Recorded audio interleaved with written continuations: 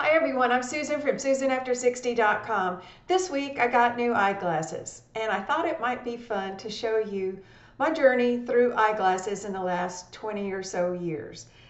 I actually had frames like this in the 90s. They're granny glasses, that's what we called them, I think, and they are, believe it or not, they're gold.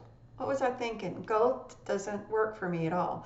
But they were lightweight and comfortable. I think I was still making jewelry a little bit back then, and so they were light and easy to wear. So I still have them. I still use them at my computer occasionally, but not very often and never in public.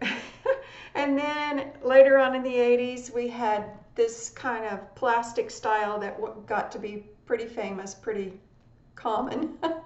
And when you changed to the plastic, that was a little bit more comfortable, a little bit more modern, but so small and not the right shape for my face at all. They sort of repeat the shape of my eyes. And they're a weird color. They're sort of a brownish red. So chalk that up to lesson. Now, in the 90s, I thought I was all sophisticated and knew some things. So I bought these glasses. They're Saks Fifth Avenue style, and they are okay, but that was a style that was really popular in the 90s. Horizontal, angular, remember that? I still see these occasionally, but they feel very dated to me now because they're too wide and too narrow. So they leave too much of my face exposed and make me look jowly, and they're just not right. And then after that, in the early 2000s, I bought these.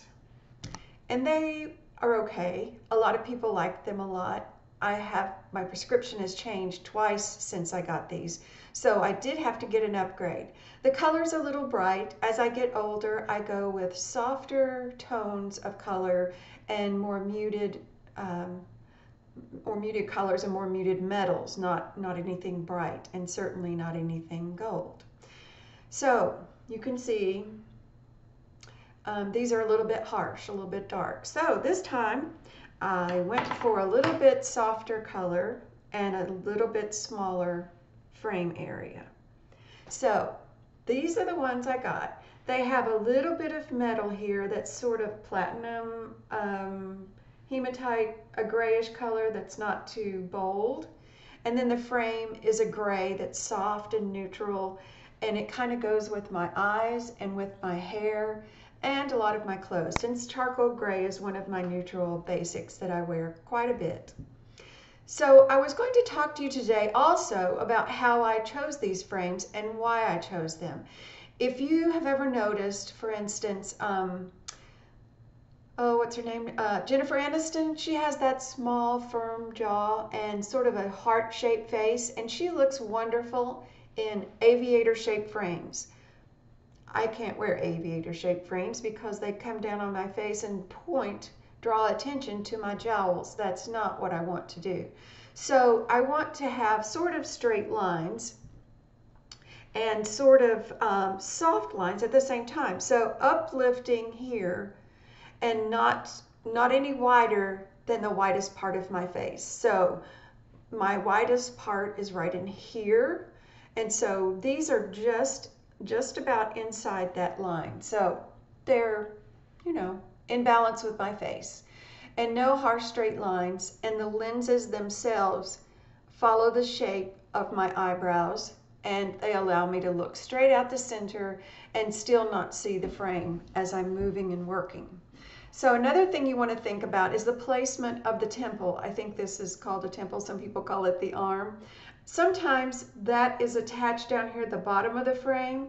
That's very detrimental to us older ladies because it's pointing down. We don't want anything to point down. We want uplifting. So if it's in the center, that's okay, but it's kind of outdated looking.